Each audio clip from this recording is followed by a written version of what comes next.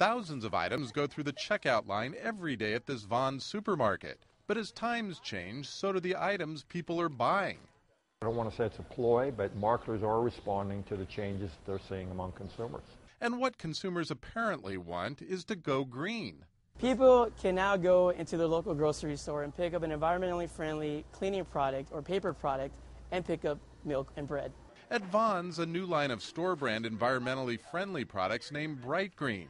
Everything from glass cleaner and dishwashing powder to bleach and fabric softener. A few years ago, you'd have to go to a specialty store to shop like this, but not anymore. The movement's nothing new.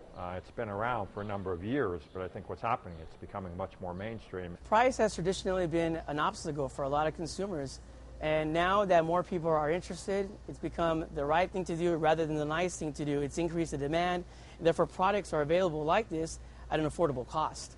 It doesn't hurt that parent company Safeway is behind the house brand, filling the demand for both cheaper and greener products. For the supermarkets and a lot of other stores that are selling green products, at the end of the day, they need to sell products that sell.